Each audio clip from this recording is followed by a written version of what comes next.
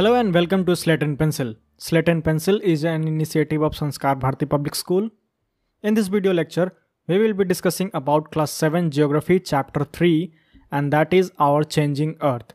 This video lecture is divided into different subtopics. If you want to go to a specific one, check the links in the description below. Topic covered in this video will be Earth's movement and resultant landforms, how earthquakes occur, how volcanoes erupt, major landforms. Students, we have also discussed some chapters of Class 7 Geography. If you want to go to that videos, you can check the links in the description below. Before starting this chapter, we would like to understand the layers of the Earth. There are three basic layers of the Earth, that is core, mantle and crust. Core is the innermost layer of the Earth and it is hot and solid, whereas mantle is the middle or second layer of the Earth. It is in molten state. Crust is the third or uppermost layer of the Earth, and that is where we live. It is lighter and it floats on the mantle. The Earth's surface is changing continuously. Even when you are watching this video, the Earth's surface is changing somewhere. Earth's mantle is a region where heat is circulated and distributed. Intense energy is produced, and due to this, Earth's crust floats on the molten mantle. It is also lighter in weight. This creates movement in the Earth's surface. Some scientists believe millions of years ago, the 7 continents, which are also known as lithospheric plates, are broken down from a large mass of land. The map that we see today is actually broken down from a large landmass, and that is Pangaea. Pangaea is a Greek word and which means all earth. Lithospheric plates move slowly and they move about a millimeter each year. That's why you cannot feel it. Let's discuss more about the magma. Molten magma and other forces active inside the earth causes several changes. It can be sudden changes or gradual changes. Forces that affect the earth's crust are divided into two categories: endogenic forces and exogenic forces. Now let us discuss more about endogenic forces and exogenic forces. Endogenic forces are those forces which act beneath the Earth's surface. They can be slow or gradual, and quick or sudden. Slow and gradual forces act in the formation of mountain, whereas quick and sudden endogenic forces causes earthquake and volcano. On the other hand, exogenic forces act on the Earth's surface. Wind, water and air are the forces which are exogenic in nature. They modify the face of the Earth. Now we will discuss about volcano. Volcano is a word derived from a Latin word volcanus, which means Roman god of fire. Volcano is a vent or opening in the Earth's surface. It connects mantle with crust. That's why molten magma comes out from this opening. And we know that is called lava. Such volcanoes are also called active volcanoes. Here is a diagram of a volcano. Now we will discuss two words which are crater and vent.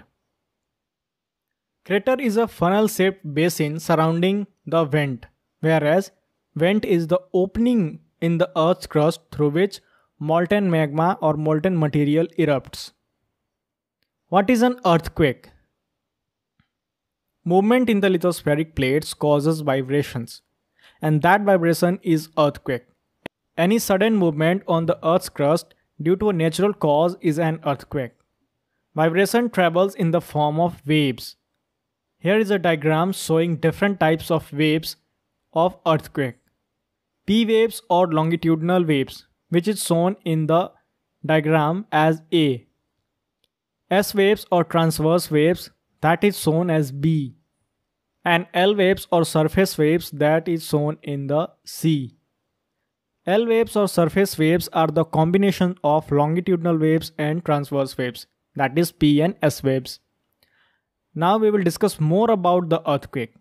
The place in the crust where the movement starts is known as focus, and place above the focus is the epicenter. If you are nearest to the epicenter, you will receive more damage. That is, chances of damage is highest closest to the epicenter. Earthquake is measured by seismograph. Magnitude of the earthquake is measured by Richter scale. Here is a diagram of the seismograph. Let's see focus and epicenter.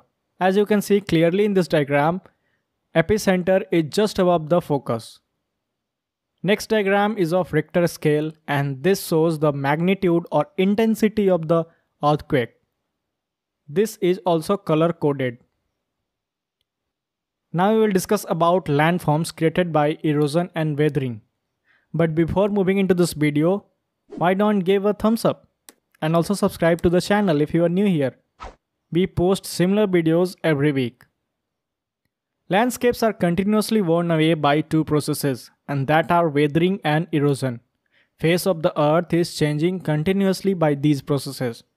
Process of weathering and erosion creates different landforms on the earth. Now discuss about weathering and erosion in detail. Weathering is the breakdown of the rocks on the earth's surface by atmospheric agents. They can be temperature, moisture, etc. Whereas erosion is wearing away of the landscape by different agents like water, wind, etc. It includes transportation of the eroded material by wind and water. Landforms created by different geomorphic agents. River is the most important geomorphic agent.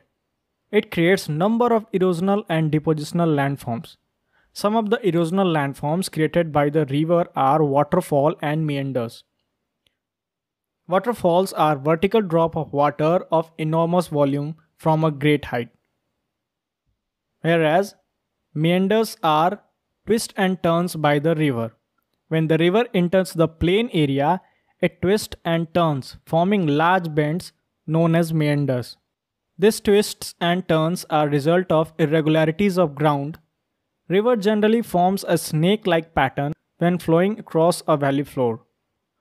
The erosion and deposition of the sediment constantly along the side of a meander, thereby causing end of its loop to come closer and closer. With the passage of time, the loop cuts off from the river and forms a oxbow lake. Now we will discuss about depositional landforms by river. Delta. River deposit fine sediments near the mouth when it meets sea or ocean. Since river become very slow, it begins to deposit its load near its mouth, and that forms a plain fertile land, that is delta. It is mainly triangular in the shape. You may have heard about Sundarban Delta. That is an example of depositional landforms by river. Now we will discuss about levees. The raised banks are called levees. These are formed due to deposition of the sediments during the flood. What is a floodplain? Floodplain is also an example of depositional landforms. When river carry large amount of fine soil and silt, during an overflow or a flood, these sediments get deposited in the plain area. That forms a fertile flat land, and that flat land is known as floodplains. They are really very fertile. Now we will discuss about the work of sea waves. Erosional and depositional work of the sea waves gives birth to a variety of coastal landforms. Erosional landforms by sea waves. They are sea caves, sea arc, stack, and sea cliff. What is a sea caves? These are formed due to gradual erosion of weak and strongly jointed rocks by sea waves. Sea waves continuously strike at the rocks, developing cracks in the rocks. When the cavity becomes bigger and bigger, only the roof of the cave remains, thus forming a sea arc. In simple words, when we can see through the rock or cavity, it is known as arc. Stack. The erosion is continuous and gradual process. With the passage of time, erosion will lead to total collapse of arc, rooftop of rock, and only walls are left. These wall-like structures are called stacks. Sea cliff. The steep rocky coast rising almost vertically above the seawater is called sea cliff. Let's discuss about the depositional landforms by sea waves. Beaches. Broken sediments of the rocks are deposited by the sea waves near the shore, forming a beach. Let's discuss more about the formation of the landforms in the form of ice. Here we will discuss work of an ice. Glaciers are rivers of ice or frozen rivers, which too erodes the landscape.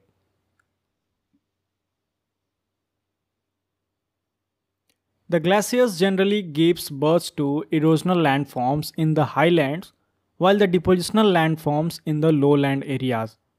The deposition of big and small rocks, silt, etc. by glacier is known as glacial moraines.